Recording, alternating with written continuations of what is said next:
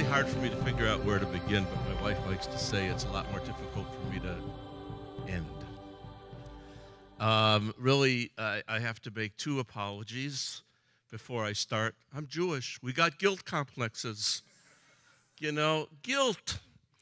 Number one is when I was up on Har Bracha, because my wife and I speak to all of Hayovel, the planters, the harvesters. Can I do this in Hebrew? Much easier. The harvesters. No, I didn't say tongues. I said Hebrew. No, the harvesters and the pruners, and I forgot to acknowledge the magnificent seven that came from Beit Tehila up to Hayovel. That's number one. Number two, I made what I consider to be the biggest gaffe in the 25 years that I've been speaking to you folk. The missus came in today, and I didn't recognize her. I asked her who she was, and I am still horrified. But here's the deal. I have read a lot about Christianity, and I have taken the best that you have to offer. And I know you've got no choice. You have to extend grace to me. Okay, I mean, this is an on-fire crowd, and I'm just acknowledging we started at 8:15, and yeah, so I just want to, what I usually do is I usually like tell a joke to see where the crowd is. Well, I don't have to tell a joke to see where this crowd is, but I have to tell a joke anyway. And I want you to know that this is not a sexist joke. It's just Jewish humor. So an elderly couple from New York go to Israel. And while they're in Israel, the wife passes away. And so the Chevra Kadisha, that's our burial society, comes up to the husband and says, you have two choices of what to do with your wife's body. You can either send her back to New York, and it'll cost you $5,000, or you can have her buried here in the Kedusha, the holiness of the Holy Land. It'll cost you absolutely nothing. So the man doesn't hesitate and says, I want to send my wife back to Brooklyn. And he says, I don't understand. The undertaker says, I don't understand. Why would you spend that kind of money to send your wife's body back when she can be buried here in the holiness of Eretz Yisrael for free? And the man says, well, you see, a long time ago, a nice Jewish man died, and 3 days later rose from the dead.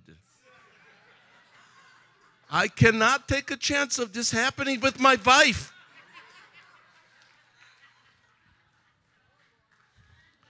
Believe me, there is so much more of that.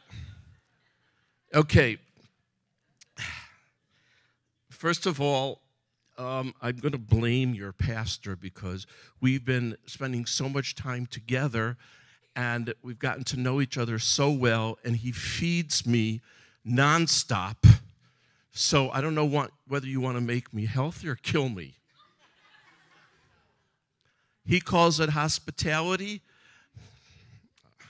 Anyhow, and I'm just like blown away. It's never happened before, and I've spoken in hundreds, maybe thousands of places. I go up, pull up to fill my gas tank the other day. Before I can even get out of the car, his credit card is in that automated machine in order to pay it. I'm like, what are you doing? He says, you're our guests. And so I have created a very long list of, if you decide, no, I'm just kidding.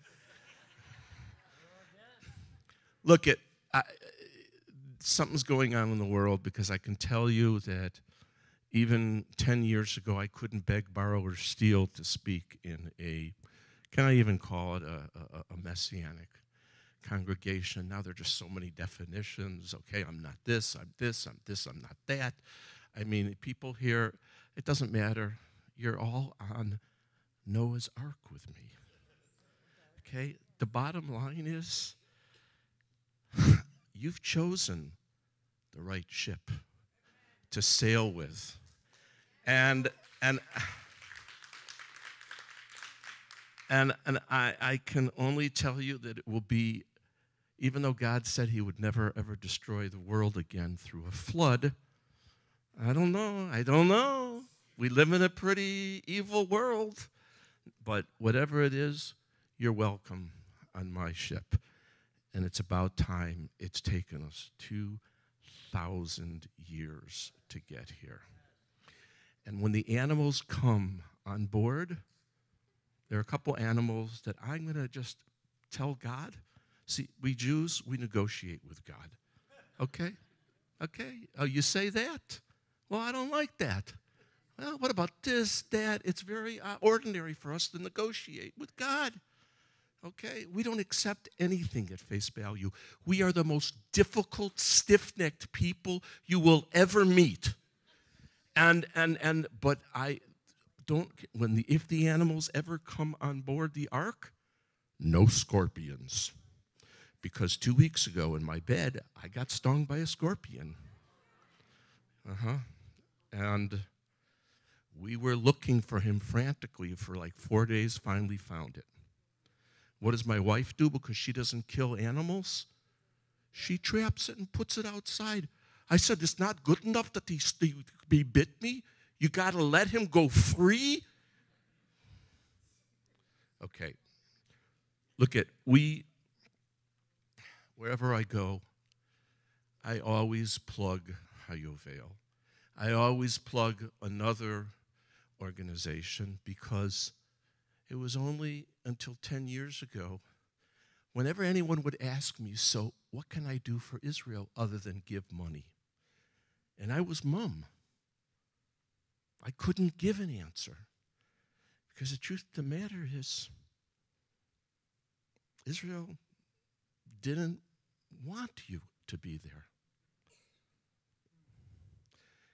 And what Hayovel and the other ministry called Aliyah Restoration is doing is groundbreaking because so many people come to Israel and they go in the footsteps of Jesus 30 times and they never meet the real Israel, which is us. And when you meet us, the ground shakes.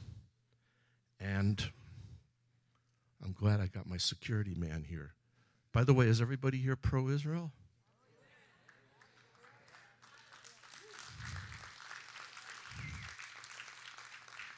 I look around very carefully. Are there any terrorists in the audience?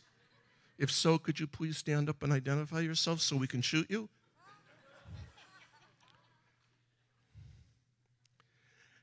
And I want to tell you about my first two experiences with Christianity. When I was about 7 years old, and I was taking my books to whatever it was, second, third grade, you know, this was before they had backpacks. I see some smiling faces. And we would carry our books like this, and if, God forbid, one of them fell out, well, how am I going to pick it up? I got to drop these. As soon as I move this arm, those are going to drop out. I mean, it was a major dilemma. And then some genius came along and created a backpack. And here I am. There's a Catholic school right across the street from me. And these three big guys come along, come up to me, push the books out of my arms and say, "Hey, you dirty kike, you killed my Lord and Savior, Jesus Christ." And then my best friend, Ron Hansen, I used to go over there after school. We used to play Civil War. We had gray soldiers. We had blue soldiers, Confederate against the Union. I better adapt this story, the winner, according to where I am in America. And we throw the die. And let's say I got a 5 and he got a 3. That meant 5 of his guys went down, 3 of my guys went down. I won the game. As soon as I won the game, he gets into this hysteria, and he starts screaming, Mom, and his mother's upstairs, going up the stairs, Mama, Mama, Mama, Mama. He killed my army just the way he killed Jesus.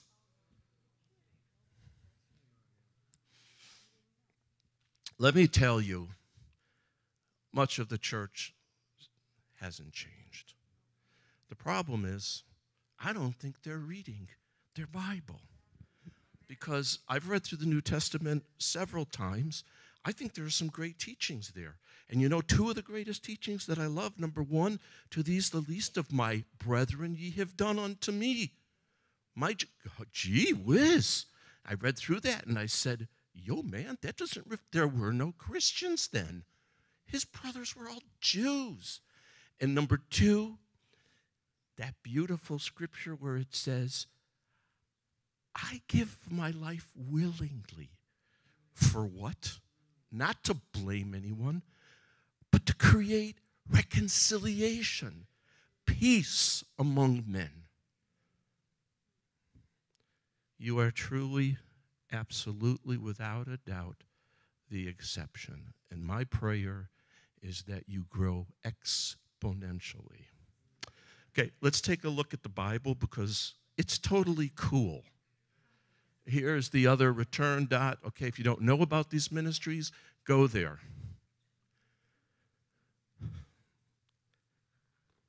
You know, how often do you hear people say there are two sides to every story? Let me tell you something. There are not two sides to every story. Anyone who says that there are two sides to every story lacks the ability to distinguish between right and wrong. I get very passionate. Lacks the ability to tell the difference between dark and light. Because in this conflict, there is no symmetry. It is an asymmetrical conflict. There is one side that abides by the laws of humanity.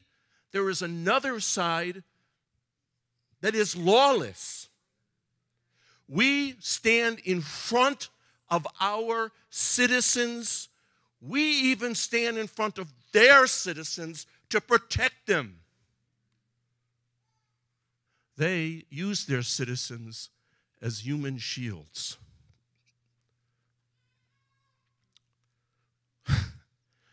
Did any of you know that the leader of Hamas in Gaza, his wife and two of his children, their lives have been saved in Israeli hospitals? So people will sometimes come up to me and say, what are you people doing? Saving the lives of your bitter enemies? And I say, no, you're wrong.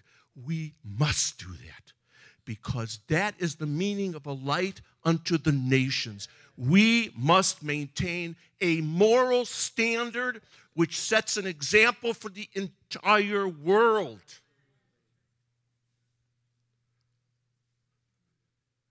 The Bible, as my granddaughter loves to say, the Bible.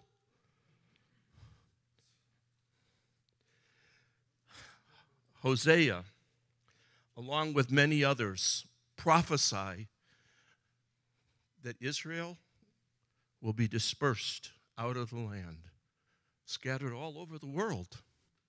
And they're not going to have a king, a prince, nor sacrifice, right? The temples have been destroyed. And then in a miraculous happening, the prophets, God talks about, he's going to regather all these people from all the corners that they were scattered to with a strong hand and an outstretched arm. I mean, seriously, does God have to outstretch his arm? I mean, you know, it's a metaphor. What does it mean? My interpretation? God is stretching out his arm is a way of saying the entire world has to see that this is an act of God. And then, Every single day, new immigrants come. Do you remember when the airport in Tel Aviv was closed down for a day or two during the last Gaza war? And one of those days, you just have to appreciate this stuff. An entire airplane of American Jews landed at Ben Gurion Airport and made Aliyah, moved to Israel. Why is God doing it? Well, sometimes people say, oh, Eliezer, we know, God's doing it for you, and we expect you to be pro-Israel and say good things about Israel. And I say, no, that's not what it says in the Bible. God is doing this miracle for the sake of all the nations, not for us. He's doing it to show the whole world that he is God. And this is really cool. Do you still, that was a word like when I was a kid. Cool. Still use that? I'm going to challenge you. Any of you use mellow? Well, you have just aged yourself. Listen to this. He shall gather the lost of Israel and Judah. Separates the two. What does that mean? I'm a descendant of Judah. Jews. We lived homogeneously throughout the centuries, retained our identity. That's the southern tribe, okay? Not the northern tribe. And what we see today is only one sliver of the miracle. And here's the thing. I have come to the conclusion that people like you are the Meshuganas that are part of Israel.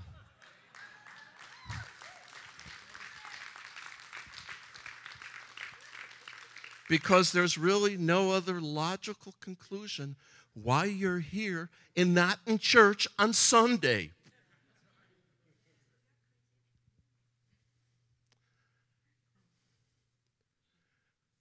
Who has heard anything like this? Who saw anything like this? As a land born in one day, as a nation born at once, that Zion both experienced birth pangs and bore her children. Okay, you can hear, first of all, the Hebrew's much better. We'll do it with English, okay. You can hear Isaiah laughing, saying, ha, ha, ha. You think that God can have a woman go through 9 months of pregnancy, birth, labor and delivery in one day? Even God, that's a little bit much for him. No, Isaiah is saying, God can do it. Okay? How many women have given birth here? Okay, please, men, don't raise your hand. I had that in Finland. And I said, I think we need another translator.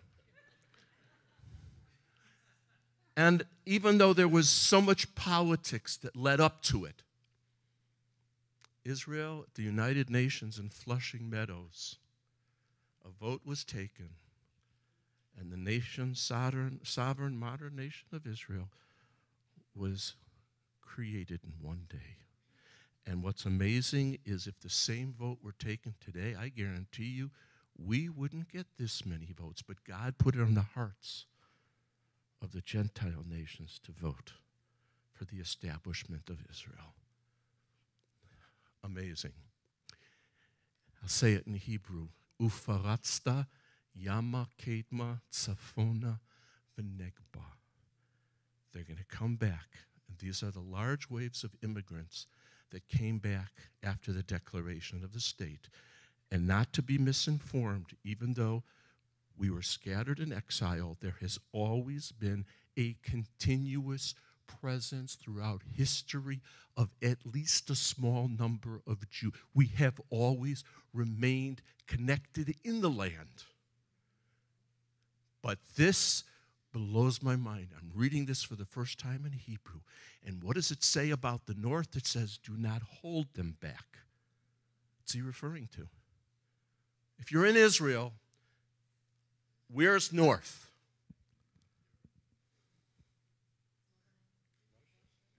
Russia. It's former Soviet Union. I have friends from the former Soviet Union who tell me they needed to get a travel permit just to travel from one town to another town. The Soviet Union was hermetically sealed. The communism, the dictatorship was so overwhelming. People almost couldn't breathe. What did God say? You can't hold them back. Starting in 1989, the Iron Curtain fell like butter. And guess what? God said, your time's over. And out flowed, starting in 1989, more than 1 million Jews from the former Soviet Union. I mean, this stuff is like seriously good. And then what about, you've got, I love the accusation, Israel being an apartheid nation. Serious, like, folks.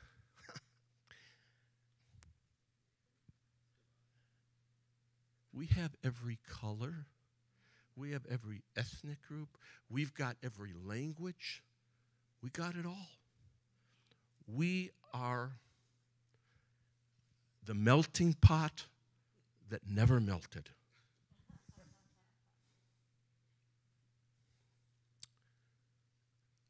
How are we going to all communicate? Because we come from so many different cultures, so many different backgrounds, so many different languages. The color of our skin is every shade that you can think of.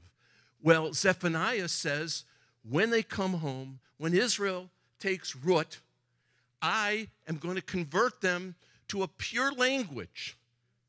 Well, if there's a pure language, the implication is that there must have been an impure language.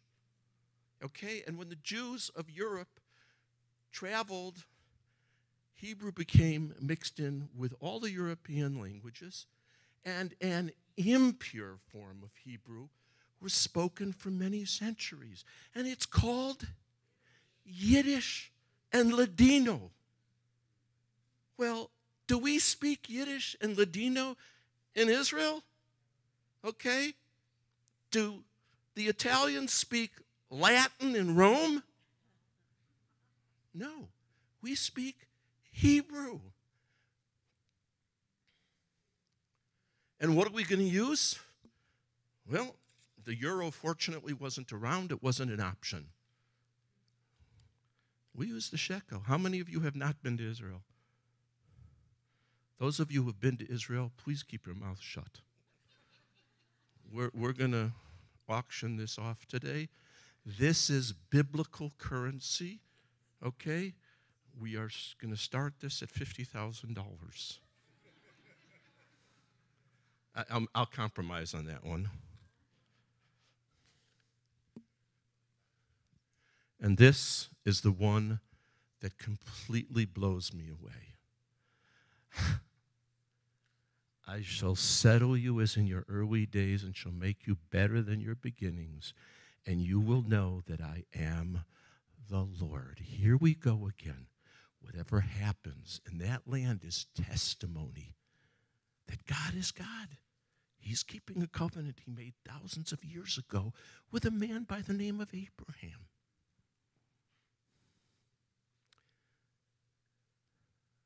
Five years in a row, I've taken groups of Christians to Auschwitz and Birkenau. Have any of you been? Okay. There's a spot in Birkenau, which was a death camp that had 4 enormous gas chambers and crematoria. And you can't, I mean, when they knew that the Russians were coming, the SS tried to blow them up. But still, what's left of the gas chambers and the crematoria are still there. And you can actually walk down the steps that hundreds of thousands of Jews walked down on their way to the gas chamber.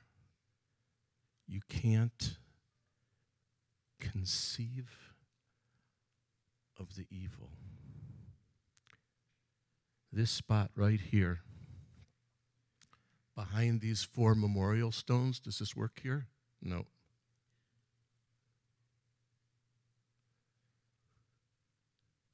See the shallow pit? There are 2 shallow pits.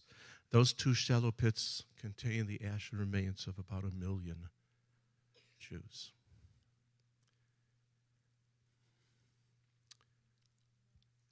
The day before I've gone every year, I've gone up to Har Bracha, the Mount of Blessing, and I've picked up, let's say there are 30 people in the group that come with me, I've picked up 30 stones.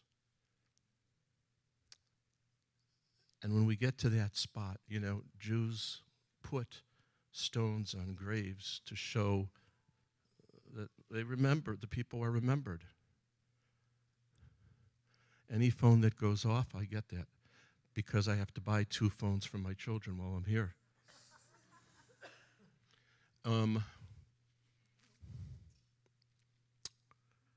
So just picture this. I've got a group of 30 Christian friends from all over Europe, and one by one, they take a little stone from the bag, and they go up to the memorial stone, and they put it there. It is the most unifying experience that together, finally, as Christians and Jews, we can stand together and call evil what it is. And then we say several Tehillim, several psalms, in whatever languages are represented in the group. We all are dealing with replacement theology. It is the seed of anti-Semitism. And it's expressed in so many forms. Isaiah, I looked for a pasuk, a scripture, when I first went to this spot. And this is the scripture that came. Shall a woman forget her sucking child from having mercy on the child of her womb? In other words, can you conceive of living in a world which is so evil that a mother will forget to breastfeed her newborn child? Isaiah says, yes, even that. But it doesn't matter to what depths humanity sinks. I, God, will never forget you, Israel. You, each one of you, are goodwill ambassadors. When somebody comes up to you and they throw replacement theology or anything negative about Israel in your face, okay, you can't act like an American and back away from confrontation. You have got to get in their face. You have got to speak the truth, because you have become our arm. There is no greater moment that I have had in my life than standing on the tracks of Birkenau, where over 1 million Jews were brought to their deaths in boxcars from all over Europe, standing there with my Christian friends on those tracks, waving our Israeli flags, putting up our passports high in the air, and declaring together, evil will never, ever, ever prevail, because there are good people in this world.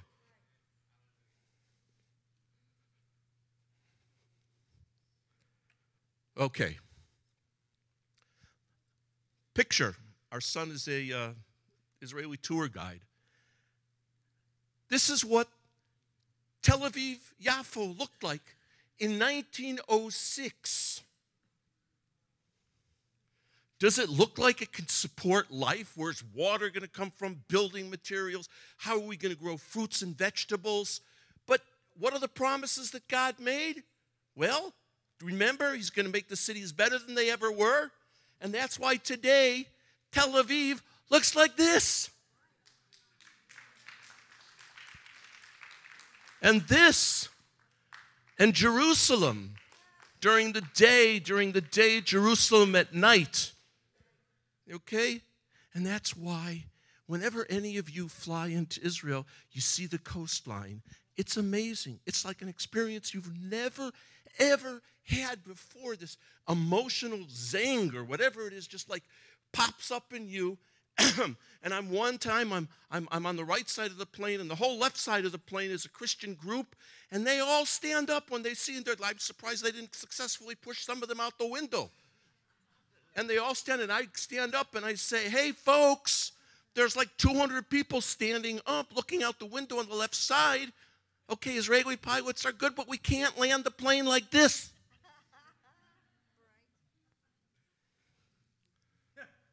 That's the emotion.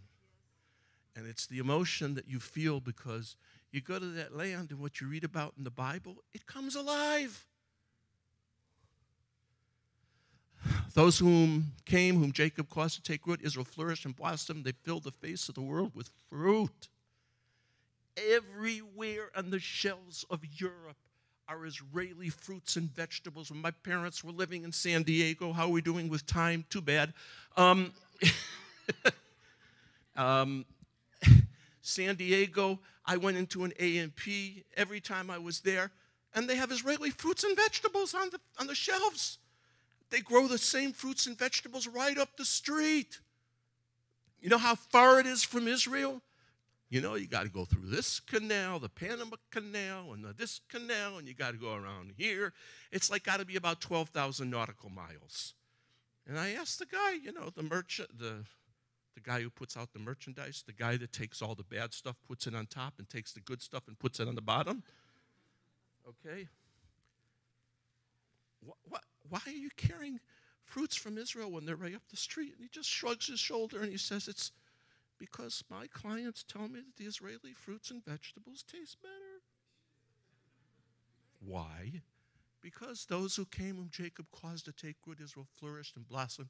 They filled the face of the world with fruit. We take seemingly impossible situations and we turn them into challenges because that's the way the Jewish head works. We've been studying the genius of the Torah and the interpretations of the Torah for thousands of years. It has developed our minds. It's not because we're superior. It's because God mandated us to be a blessing to mankind.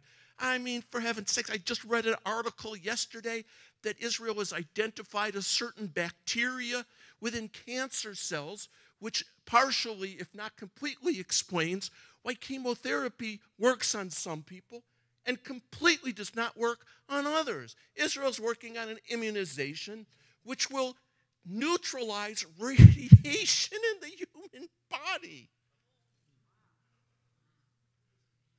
Desert and wasteland shall rejoice over them, and the plain shall rejoice and shall blossom like a rose. One of my favorite pictures. Everybody know who this is? Of course. Yeah, well, a couple months ago, I made a mistake. I said Anne Rand. Yes, Anne Frank. She died in Bergen-Belsen right before the end of the war. And when I was in Bergen-Belsen, I picked up two of her pictures. I don't pass them around anymore because they're very delicate. And any of you been to Anne Frank, to the Frank home? Okay. And you walk through the home, and I don't know those of you who were there, right around the corner there's a statue of Anne Frank. And I decided I wanted to do something special, so I went into a flower shop, and I got 18 multi-color tulips. Why 18? Because it represents the Hebrew word chai, for life. And the flower owner, whatever you call it, the shop owner, comes out, magnificent bouquet of 18 multicolored tulips. And I said, it's really true. Holland is the tulip capital of the world. Looks at me straight in the face and he says, sir, this is not tulip season. We imported these tulips from Israel.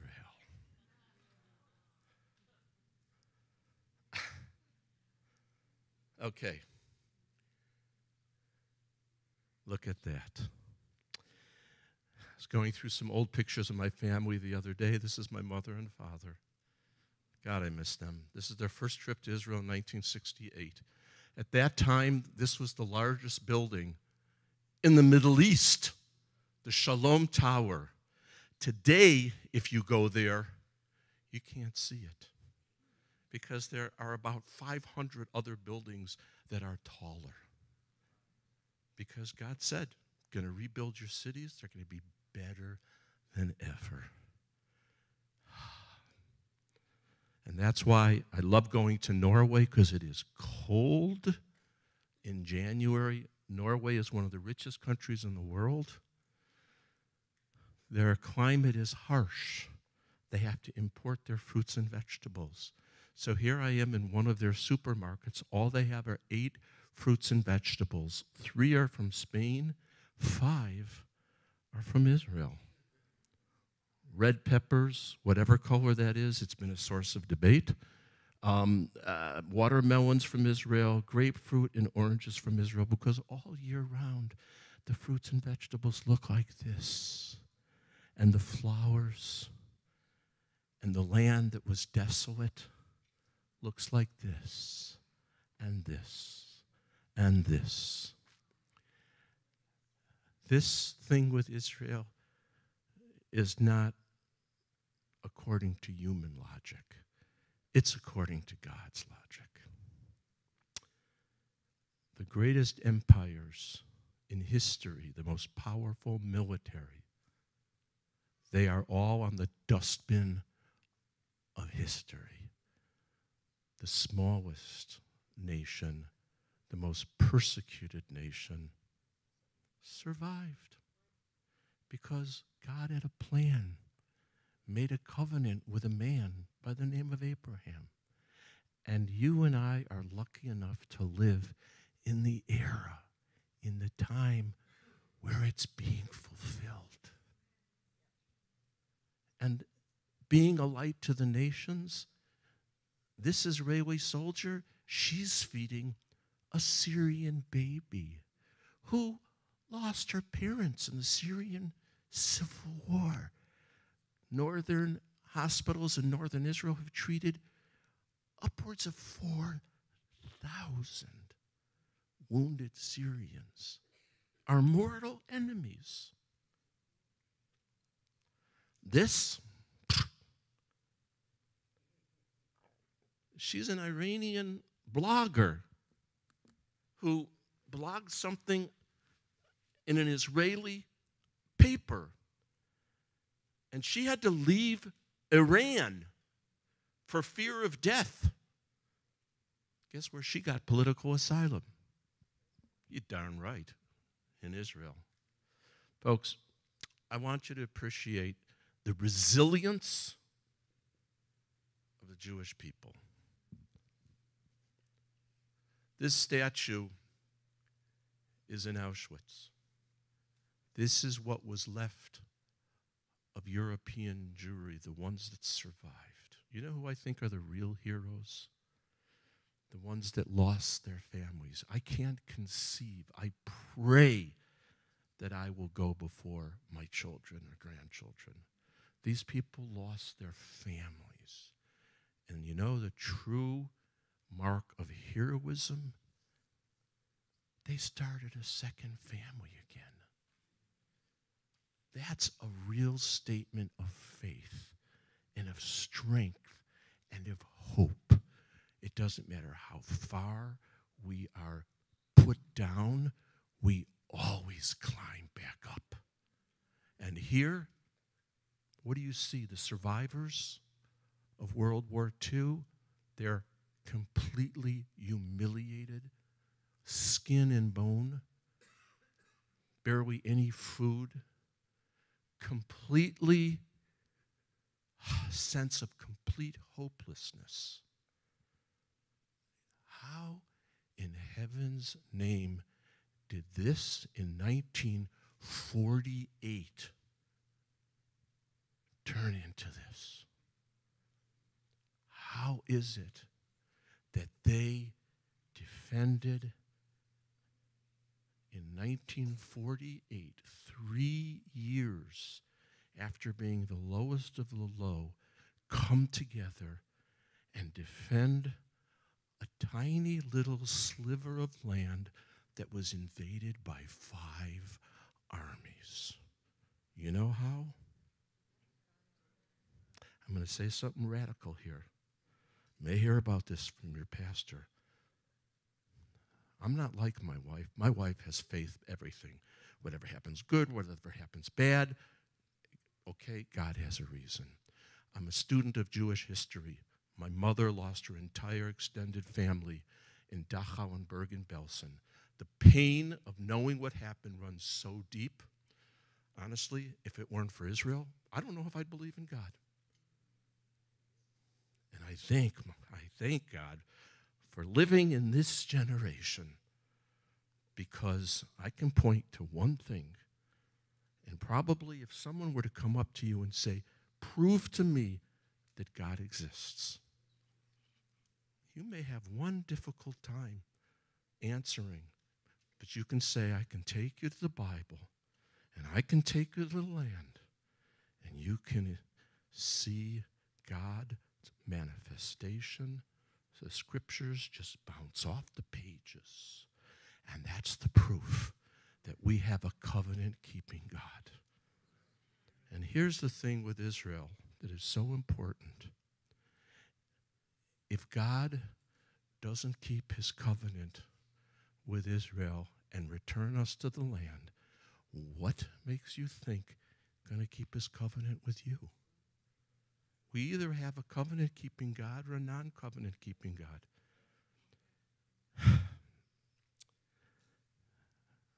But I have issues with all those that died. What is it that happened to all of those souls that are gone? I had that question for a long time until I went to Auschwitz and Birkenau and Buchenwald and all the other camps. And I realized something. Every time I drive my car up to Jerusalem, I've done it thousands of times, I still get chills up my back.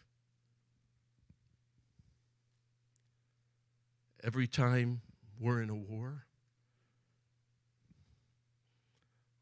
we win. Okay, yeah, okay, so it's a God thing, but it's more than a God thing. I discovered what it is, and it gave me an answer. Where are all those lost souls? Are they lost forever? No. Because now when I travel up the road to Jerusalem, I feel their presence. I feel I am carrying them with me. And that's why we don't fight and defend Israel like a nation of 6.3 million Jews. We defend the country with the memory and the strength of hundreds of millions of Jews who could not have the privilege that we have. Okay. All right. Are you up for just one more little story? Okay. Lock the doors. Take out the handcuffs. They can't leave. A very good friend of ours who's now retired was in the Air Force, and he flew in the Lebanon War. He flew whatever it was that picked up other soldiers. What is that called? Chinook or something? Okay, whatever. Yeah, and he also flew an F-15. And he used to come, a lot of Israeli pilots train in New Mexico, Arizona with American pilots. And so one day, one of his best friends that he made with an American pilot, came to Israel, and he got permission to bring him onto the Air Force Base. And he climbed into the cockpit of an F-15, and he turned to my friend and he said, "What's this?" He said, "There's 60-70% of the avionics that are in this place, that are in this cockpit, I don't recognize." My friend said, "Well, I had a dilemma. I didn't know if I really wanted to ask you to come on, because the truth of the matter is that we've taken out 60-70% of the avionics that come with the F-15. We've replaced them with our avionics because ours are better." A nation of 6.3 versus a nation of 300 million? That's part of the inheritance that God gave us. Okay. But this is what we really want. And goodness, Lord, I can't wait until the northern kingdom comes back and joins us.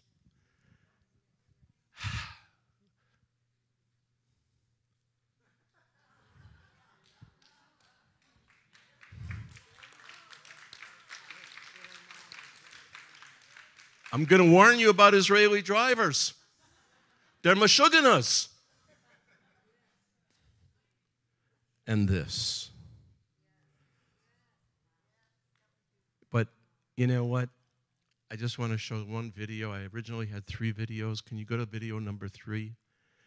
I love to tell the stories of righteous Gentiles. The ones who during World War II risked their lives, risked their families' lives in order to save Jews. I don't know if I could live up to that level of heroism.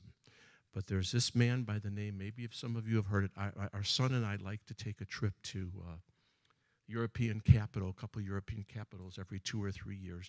And we just happened to be in Prague, and we stayed at a hotel. We went to the Tachanat Rakevet, the train station, and there was a statue there of a man together with holding a suitcase, holding a young person and another very young girl walking alongside him. It turns out this man saved the lives of over 600 Jewish children, falsified their documents, and they were sent to England and sent to Sweden, which was neutral during the war, instead of being sent north to Theresienstadt, which is where they would have died. And today, the descendants of those 600 some odd children number over 10,000. Folks, we live in an evil world. There are a lot of people, and it's very easy for us to say, what can one person do? Don't ever think that. We each have the capacity to do amazing things. So let's put on the video, please. All the letters. But back here is the list of all the children. This is Vera Diamant, now Vera Gissing. We did find her name on his list. Vera Gissing is with us here tonight. Hello, Vera. And I should tell you that you are actually sitting next to Nicholas Winton. Hello. And it was just so wonderful, so terribly, terribly touching.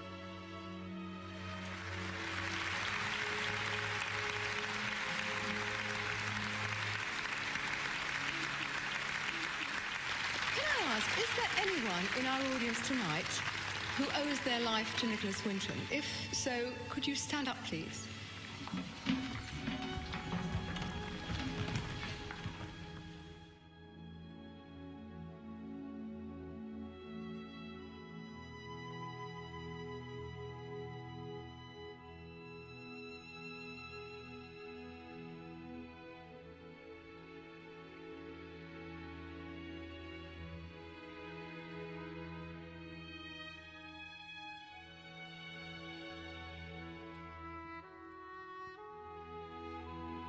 This shows you that one man has the capacity to do amazing things. Amazing things. It's in all of us. But to me, if we can go back to the PowerPoint.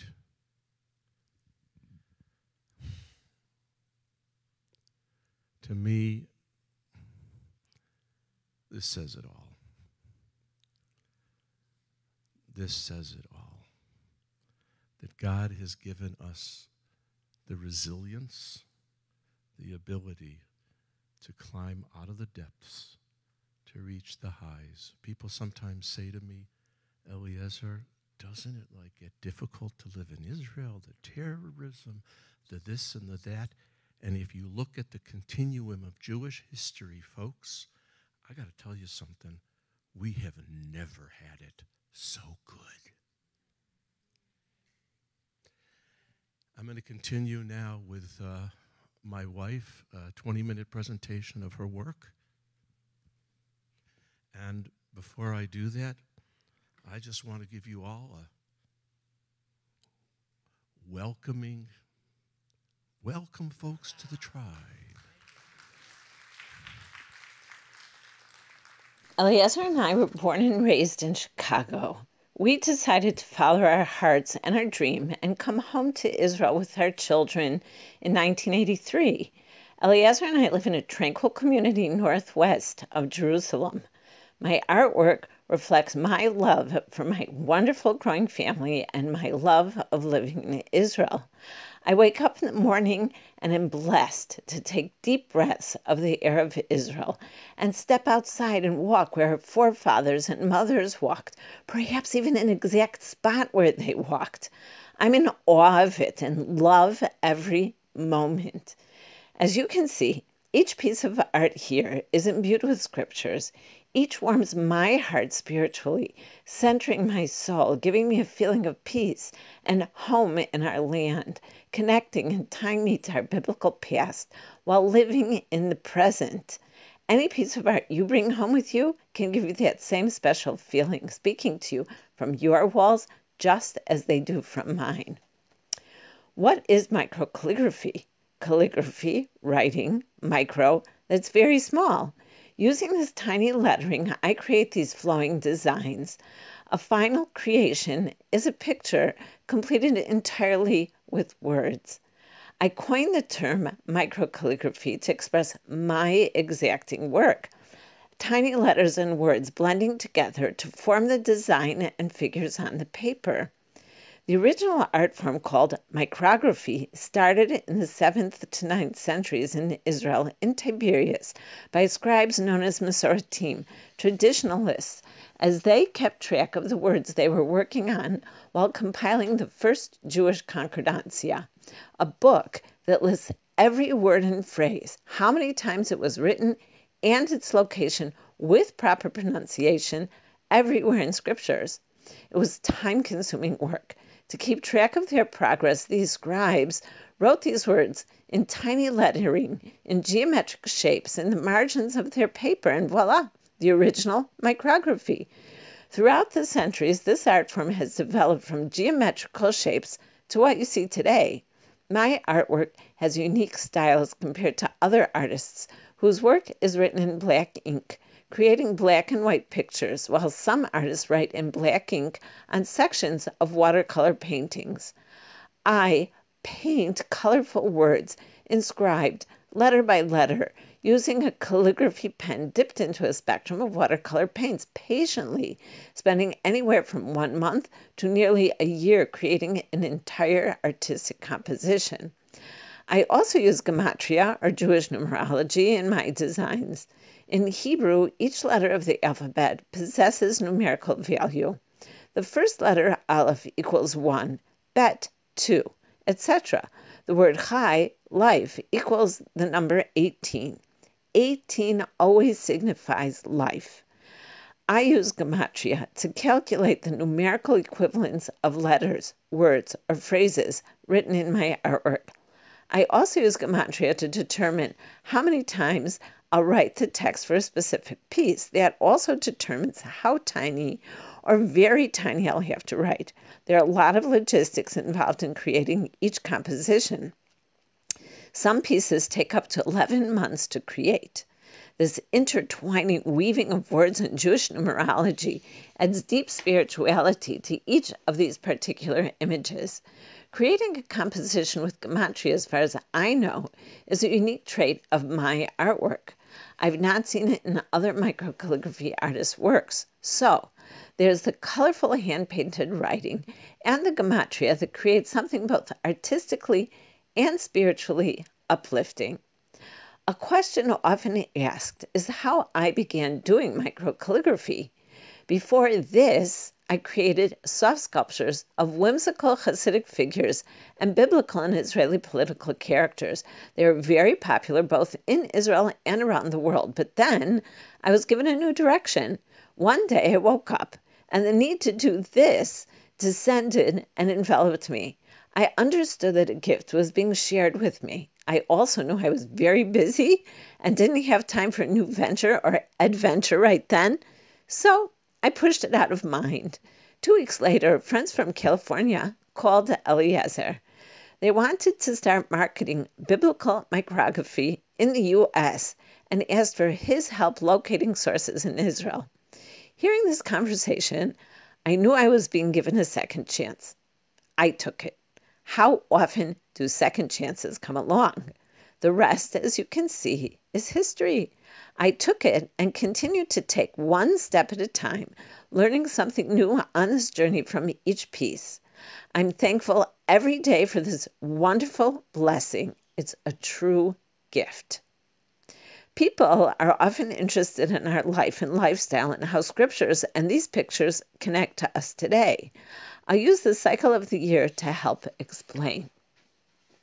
Here's parting of the Red Sea, which reminds us of Passover and how we sit telling and retelling the story of the Exodus. This creation evolved by writing the entire book of Exodus. We're constantly connected to our past, feeling as though we were there by reliving and retelling the story every year, making it real for today. As you can see, I love what I do. I love living in Israel. Song of Solomon is the first of all of these microcalligraphy artworks that I created. It expresses God's love for his people. Song of Solomon is actually read on the Shabbat that falls during Passover. After Passover, we celebrate a holiday for modern-day Israel, Yom HaAtzmaut, Israel's Independence Day. Here we have the design that combines the flag of Israel today with the outline of the map of today's Israel. It's created using the words of the Israeli national anthem, Hatikva, the hope. The focus of this image and the anthem is the land of Zion. Jerusalem is highlighted in the center with the Star of David created using the ancient walls of Jerusalem instead of the standard blue star. I wrote Hatikva, the Israeli national anthem, 156 times because the letters of the word Zion, Zion, break down letter by letter and equal the number 156. After celebrating Yom HaAtzmaut, we continue to the next holiday, Shavuot, or Pentecost. This piece is Tree of Life. Its design is created using the entire book of Ruth. The flowers and the grass are the book of Ruth, reaching King David here at the bottom of the tree, under and supporting her roots. Here's an opportunity to explain the difference between my microcalligraphy artwork and other artists' micrography who execute a watercolor painting of Ruth, cutting sheaves of wheat, the piece an entire watercolor painting. But where's the writing? Only Ruth's braid contains text, written in black ink. Perhaps the text continues in the border as well. A beautiful picture, but only a small portion with text. Here, the entire text is the composition, and the composition is the text. The tree trunk is filled with the words sung as the Torah scrolls are returned to the ark after the week's portion is read. She's a tree of life to those who hold on to her, and her supporters are joyous and given peace. Encircling the entire tree is the blessing of Sarah, Rachel, Rebecca, and Leah that continues with the beautiful blessing for the entire family. Woman of valor. The words of Proverbs 31:10 through 31 create these biblical women. We start with the matriarch Sarah. Miriam is next to her, depicted singing praise to God after crossing through the parted Red Sea, the Passover story. After Passover, we fast approach the holiday of Shavuot, during which the book of Ruth is read in the synagogue Shavuot morning. Here is Ruth gathering sheaves of wheat. Continuing is Queen Esther. The story of Purim shines through her, a story of redemption. Purim is celebrated a few weeks before Passover. Then there's the prophetess Devorah, the fairest of judges and guiding light for all of us throughout history. May these women of valor bring a lifetime of continuing inspiration to each of us. It's written 30 times, 12 plus 18. 12, the aged girl begins her journey to become a woman of valor in her own right. Plus life, Chai, 18. If you've been to Jerusalem, you've seen the beauty of what has been built or rebuilt. But you know that the wall, the Kotel, is what remains after the destruction of the temple 2,000 years ago on the 9th of Av, the Jewish date that falls in July or August. 70 names of Jerusalem, Yerushalayim, written in gold, hovers over the ancient western wall. Jerusalem has 70 different unique spiritual names. I wrote these names in glowing gold microcalligraphy to create the word Jerusalem here. May Jerusalem of gold be completely rebuilt soon in our days. The original of this design is actually an embroidered satchel that I made for our second son-in-law's prayer shawl, then created this artwork from it. Jerusalem Star of David, Psalms 122. Pray for the peace of Jerusalem, Psalms 126, verses from Zechariah and Isaiah and more. Isaiah 62:1. I've set watchmen upon the walls, O Jerusalem. Take no rest until he makes Jerusalem a praise in the earth. This intricate piece depicts the rebuilt temple in the heart of the picture. Jerusalem, forever the center of the world, the center of our hearts. As you know, the Jewish year is a cycle. We've shared the holidays, starting here with Passover, reaching the saddest day, the 9th of Av, and the destruction of the temples. But then our attention turns again to joy and new beginnings, a new year, Rosh Hashanah, that will, God willing, bring us many blessings. Verses from the deep, heartfelt prayers recited on Rosh Hashanah, the new year, create these pomegranates. I inscribe these blessings 17 times. May you merit the fulfillment of the 18th time, the number that signifies life, this and every new year. We begin in Shabbat and every holiday with candle lighting. These graceful Shabbat candles are created with Proverbs 31:10 through 31, woman of valor. The flames are created using the beautiful blessing for the physical and spiritual health of the family. The halos of light surrounding the flames are the blessings for the children. The halo on the right is the blessing of Ephraim and Manasseh for sons. The left halo, the daughter's blessing of Sarah, Rachel, Rebecca, and Leah. I'm so blessed to bestow these blessings on our children and grandchildren every week. Down the center flows the blessing recited while lighting the Shabbat candles. I mentioned how blessed we feel to live in our home in Israel. This piece, Birkat HaBayit, blessing of the home, is a beautiful view from our dining room window. This is what I see each day as I say my prayers standing at this window facing the direction of Jerusalem. I ask myself, what can I do with this beautiful view? This is it. They dwelt in safety, each man under his vine and under his fig tree. And they built houses and inhabit them, and they planted vineyards and eat the fruit of them. And my chosen ones shall long enjoy the work of their hands, for they are the seed of the blessed of the Lord, and their offspring with them. May your families and your homes be so blessed. The strong and proud eagle. Isaiah 40, comfort, comfort my people. The letters of the word love, ahava, equal the number 13. This entire chapter is written 13 times to create these cliffs and valleys. 13, ahava, God's love for his people. The last verse of the chapter on wings of eagles is written 208 times, creating the eagle. 208 is also divisible by 13, but leaves a remainder of 3. The number 3 in Judaism represents strength, permanence, and that this shall come to pass, amen, which in Hebrew also has 3 letters. Ezekiel 36. The shofar is blowing, the ruined cities are rebuilt, the fields tilled and sown, the prophecy is coming to life as Abraham, Isaac, and Jacob's spirits watch over us. Written 50 times, reminding us of the Jubilee year. Looking like an ancient mosaic found in archaeological digs, Jacob's blessing to Judah creates Lion of Judah. The blessing from Genesis is written 100 times. 100 is a number that represents power. How appropriate for Judah, the future king. There are specific designated blessings for before and after eating food. The blessing after eating bread is the longest.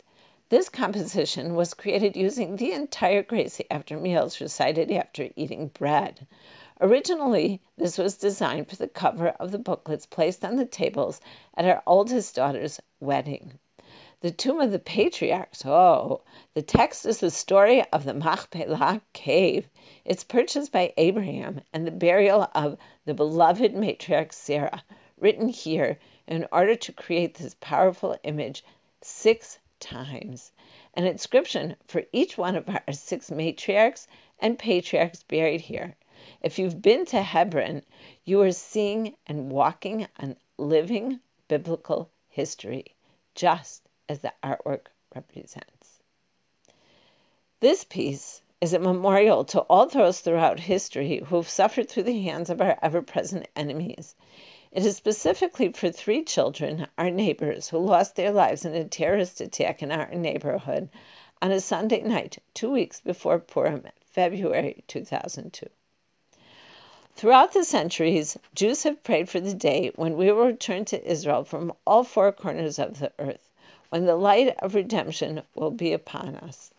We see the passages from Isaiah, passages that speak of comfort and the day of redemption, forming the people dancing and streaming towards Jerusalem rebuilt, the temple rebuilt. We see the twinkling stars in the sky, reminding us of the blessing. The day will come when we will be as many as the stars in the sky. All these passages bring me comfort and peace of mind in difficult times. Psalms 18. King David wrote Psalms 18, Chai, life, to thank God for teaching him to be victorious in battle. It's a song of deliverance. Just as David rose up successfully against his enemies, this tank represents our present struggle against those who want to destroy us. Psalms 18, which means life, is written 3 times, which again is a number that represents strength and guidance to successfully fight our enemies. May we always continue to be guided and delivered safely from the battle against those who are determined to destroy us. Blessing Israel. I will bless them that bless you, and in you shall all the families of the earth be blessed. This design is of the famous Israeli cactus, the sabra, in beautiful bloom, prickly and tough on the outside, sweet on the inside, just like Israelis are known to be. This is actually the only piece designed with both Hebrew and English. The almond tree, Jeremiah 1:11 through 12. And the word of the Lord came to me, saying, What do you see, Jeremiah? And I said, I see a rod of an almond tree. And the Lord said to me, You have seen well, for I hasten my word to accomplish it. As the verses express, Jeremiah saw the branch of an almond tree bear with no bloom, symbolizing the fact that the prophecy God shared with Jeremiah would come to fruition quickly. The destruction of the temple if God's word was not heeded, but also rebuilding in the future. The almond branch in bloom represents the continuation of God's promise and prophecy. When the Jewish nation, Am Yisrael, will bloom, returning from all four corners of the earth to the rebuilt temple and ruined cities rebuilt. May we enjoy the beauty of the blooming almond tree as well as the blooming of the fulfilled prophecies soon in our days. Amen. Dancing for joy, the words from Purim read from the scroll of Esther. LaYehudim hayta ora v'simcha v'sason ve'ikar. Dance across the page, along with these carefree figures representing the joy and fun experienced on this wondrous holiday. This brings the holiday cycle we began full circle, as Purim is 1 month before Passover. My very first paper cut, surrounded by the ancient fortified walls and magnificent gateways into the city of Jerusalem, the majestic third temple rises. The 10 Commandments, Hear, O Israel, the Lord is our God, the Lord is one. Verses depicting the land, the Eretz, Zvat, Chalav, Dvash, the land flowing with milk and honey. Isaiah 52, Awake, awake, put on your strength, Zion. He has redeemed Jerusalem, and all the ends of the earth shall see the salvation of our God. Psalms 122, pray for the peace of Jerusalem. Isaiah 66, the heaven is my throne, and the earth is my footstool. What house could you build for me? And it shall be that the new moon to new moon, and from Shabbat to Shabbat, all flesh shall come to bow down before me. These are part of the microcalligraphy text cut into the delicate thin lines of the filigree weave of stars. My newest piece, the second paper cut, Creation. Each day, each heart vibrantly carries us to the next, expressing its individual creation and existence with that day's biblical text, creating the heart's design. Each heart flows from one to the next, bringing us full circle as the cycle of the weeks and seasons evolve. Each week, Shabbat glows golden, full of blessings, centering each of us as we celebrate the gifts God has bestowed on us within the world and universe He created. Now for some fun. Noah. The building of Noah's Ark and the animals brought on board create these colorful pieces. We all know that the animals were brought on board 2 by 2. 1 male, 1 female, but it was different for the animals designated as kosher. 7 male, 7 female of each of these animals were brought on board. Therefore, the scriptural text is written 7 times. I say a prayer first thing in the morning after waking. Modeh ani, I give thanks. Thankful for the return of my soul to my body. Many parents recite this short prayer of thanks for their small children each morning, and they recite it with them, as I did with our children, and they now do with theirs. Each night before going to sleep, I say the Shema, Hear, O Israel, the Lord is our God, the Lord is one. While reciting the first line, traditionally one covers one's eyes in order to concentrate. As you can see here, all the animals are covering their eyes, except for the hippo, who's already sound asleep. Here we have the entire world is a very narrow bridge. The important thing is never to fear. Here you see all the different animals playing together, the giraffe and the elephant creating an amusing bridge. So much to learn from these words and so much to teach our children and each other. The entire book of Jonah read on Yom Kippur is written in all forms of sea creatures, swimming and floating along with Jonah in the belly of this frolicking whale, written 3 times for the 3 days and 3 nights Jonah spent having a whale of a time. And I've had a whale of a time sharing all of this with you. May any of these pictorial scriptures that you hang on your wall inspire and strengthen you for years to come. So that you don't have to remember everything I've said, with any purchase you make, you receive a full description, more detailed than what I've shared with you here today. Thank you so much, and blessings to you.